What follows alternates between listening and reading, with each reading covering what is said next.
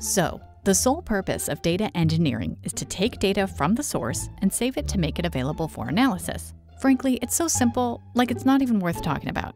You click on a video and YouTube saves this event in a database. The exciting part is what happens after. How will YouTube use its machine learning magic to recommend other videos to you? But let's rewind a bit. Was it really that simple to put your click into a database? Let's have a look at how data engineering works. Okay, imagine a team with an application. The application works fine, traffic grows, and sales are selling. They track results in Google Analytics, the CRM, an application database, maybe a couple of extra tools they bought to spice up quarterly PowerPoint. And of course, there's this one quiet guy who's the absolute beast of Excel spreadsheets. Analytics. Great. At this point, their analytics data pipeline looks like this. There are several sources of data and a lot of boring manual work to move this data into an Excel spreadsheet. This gets old pretty fast. Well, first, the amounts of data become larger every month, along with an appetite for it. Maybe the team will add a couple more sources or data fields to track. There isn't too much data when it comes to data analytics. And of course, you have to track dynamics and revisit the same metric over and over again to see how it changes month after month. It's so 90s. The days of the analytics guy start resembling the routine of a person passing bricks one at a time. There's a good quote by Carla Geiser from Google. If a human operator needs to touch your system during normal operations, you have a bug. So, before the guys burned out, the team decides to automate things. First, they print the quote and stick it on the wall. Then, they ask a software engineer for help. And this is the point that data engineering begins. It starts with automation, using an ETL pipeline. So, the starting goal is to automatically pull data from all sources and give an analytics guy a break. To extract data, you would normally set up an API connection, an interface to access data from its sources. Then you have to transform it. Remove errors, change formats, map the same types of records to each other, and validate that the data is okay. And finally, load it into a database. Let's say MySQL. Obviously, the process must repeat itself every month or even week, so the engineer will have to make a script for that. It's still a part-time job for the new data engineer. Nothing to write home about. But congratulations! There it is, a simple ETL pipeline. To access data, the team would use so-called BI tools, business intelligence interfaces, those great dashboards with pie charts, horizontal and vertical bars, and of course, a map. There's always a map. Normally, BI tools come integrated with popular databases out of the box, and it works great. All those diagrams get populated with new fresh data every week to analyze, iterate, improve, and share. Since there's convenient access to insights, the culture of using data flourishes. Marketing now can track the whole sales funnel from the first visit to a paid subscription. The product team explores customer behavior, and management can check high-level KPIs. It all feels like the company has just put on glasses after years of blurriness. The organization starts becoming data-driven. The team now can make decisions based on their actions and receive insights via business intelligence interfaces. Actions become meaningful. You can now see how your decisions change the way the company works. And then, everything freezes. Reports take minutes to return. Some SQL queries get lost, and the current pipeline doesn't seem like a viable option. It's so 90s. Again! The reason this happens is that the current pipeline uses a standard transactional database. Transactional databases like MySQL are optimized to rapidly fill in the tables. They are very resilient and are great to run operations of an app. But they aren't optimized to do analytics jobs and process complex queries. At this point, a software engineer must become a full-time data engineer because the company needs a data warehouse. Okay, what's a data warehouse?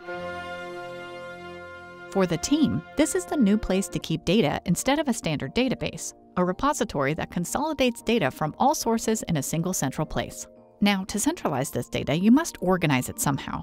Since you're pulling or ingesting data from multiple sources, there are multiple types of it. These may be sales reports, your traffic data, insights on demographics from a third-party service. The idea of a warehouse is to structure the data that gets into tables and then tables into schemas, the relationships between different data types. The data must be structured in a meaningful way for analytics purposes. So it will take several iterations and interviews with the team before arriving at the best warehouse design.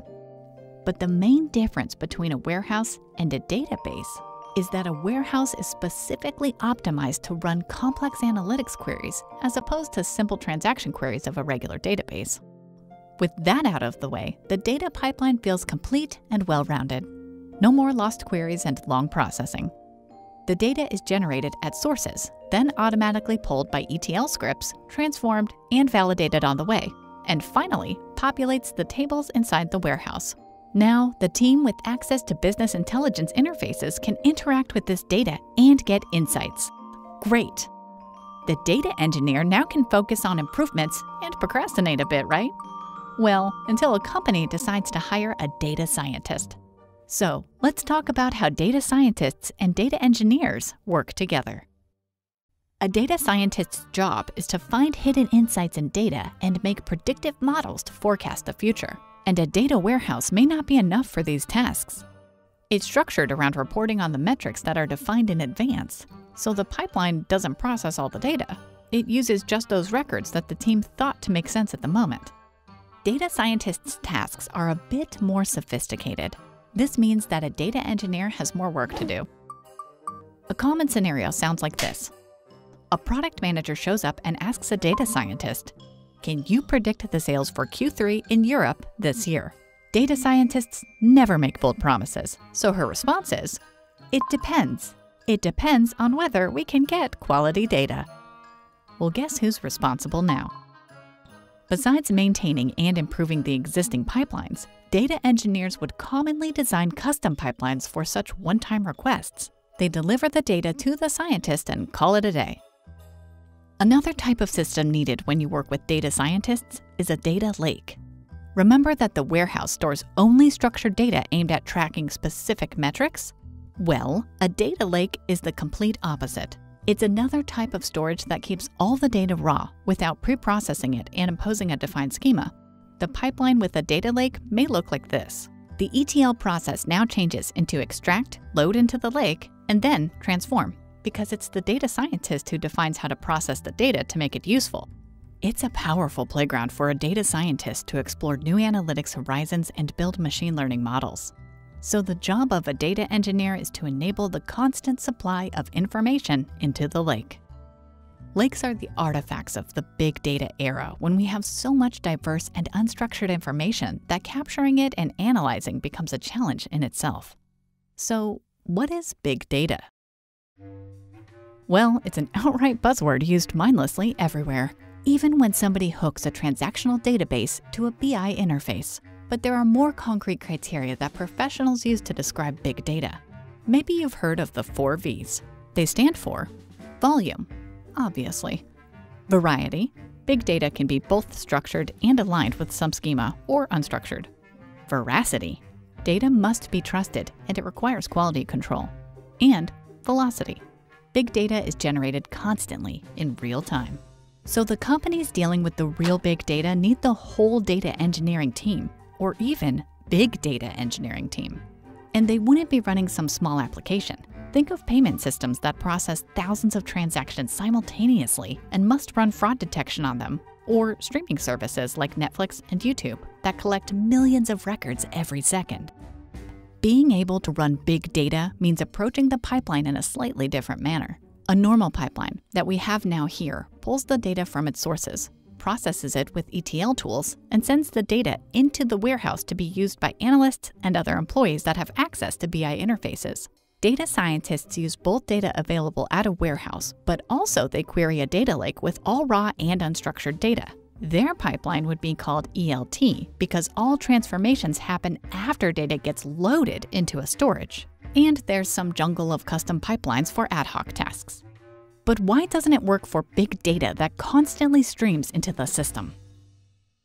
Let's talk about data streaming. Up to this moment, we've only discussed batch data. This means that the system retrieves records on some schedule, every week, every month, or even every hour via APIs. But what if new data is generated every second and you need to stream it to the analytical systems right away? Data streaming uses a way of communication called PubSub, or publish and subscribe. A little example here. Think of phone calls. When you talk on the phone with someone, it's likely that you're fully occupied by the conversation. And if you're polite, you'll have to wait until the person on the other side finishes their thought for you to start talking and responding. This is similar to the way most web communication works over APIs. The system sends a request and waits until the data provider sends a response.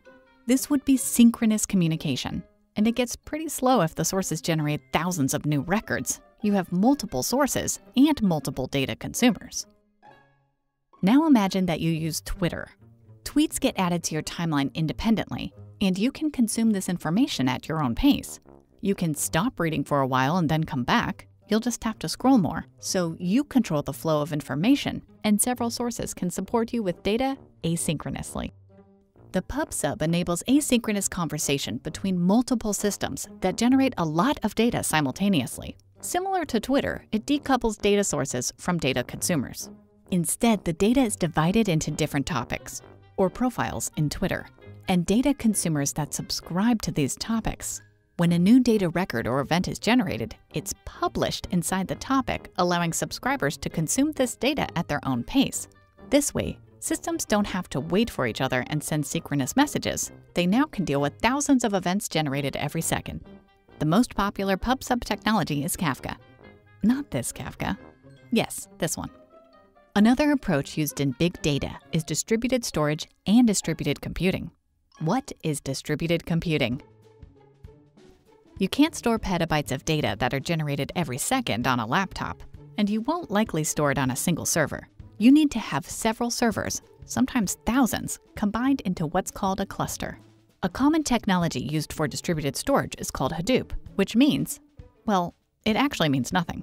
Just the way a 2-year-old called his toy elephant. But the boy happened to be the son of Doug Cutting, the creator of Hadoop. So Hadoop is a framework that allows for storing data in clusters. It's very scalable, meaning that you can add more and more computers to the cluster as your data gargantua keeps growing. It also has much redundancy for securing information. So even if some computers in the cluster burst into flames, the data won't be lost.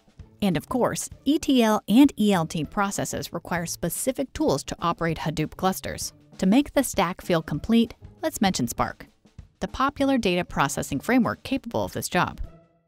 Finally, this is what an advanced pipeline of a company operating big data would look like. You stream thousands of records simultaneously using PubSub systems like Kafka.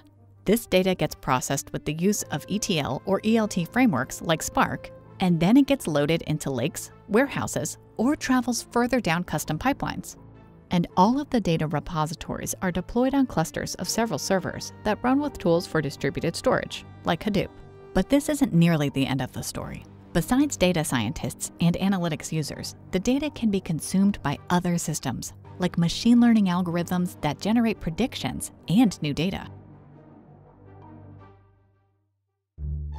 So, the sole purpose of data engineering is to take data from the source and save it to make it available for analysis. Sounds simple, but it's the matter of the system that works under the hood. When you click on a YouTube video, this event travels through a jungle of pipelines, is saved in several different storages, some of which will instantly push it further to suggest next video recommendations using machine learning magic. Talking about magic, check our previous video that has more information about data science and teams that work with data. Thank you for watching.